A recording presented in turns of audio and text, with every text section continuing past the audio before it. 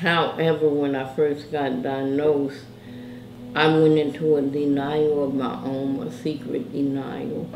I couldn't see me living with HIV. I didn't think I had it.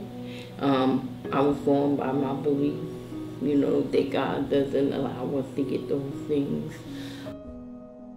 Durham is number 9 in the country for HIV prevalence and incidence. We are number 9 for people who get infected with HIV and people who are living with HIV in this area. So there's this kind of disconnect. And all of these resources, right? We have the Duke Hospital, Wake Forest, UNC Hospital. This is the City of Medicine. So we have all of these resources available, yet we're still number 9 in the country. I believe that HIV and AIDS is one of these diseases that is testing our humanity. Mm-hmm.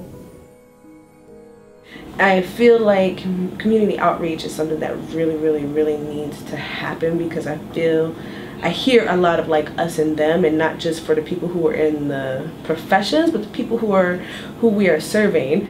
Crowdsourcing is not something new. It's something that we've been doing for centuries, and it actually is a very Afrocentric way of trying to solve problems.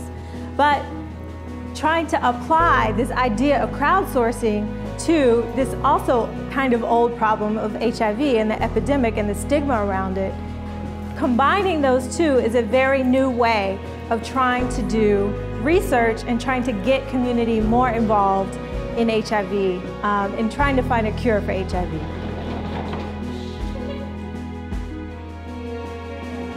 Finding a cure is very challenging because, we're still learning a lot about HIV. There's a really solid history of research on community involvement, on advocacy as well in HIV. The more people are on board from the get-go, the more solid the effort will be going forward. Truly, I believe that we should hit it head on.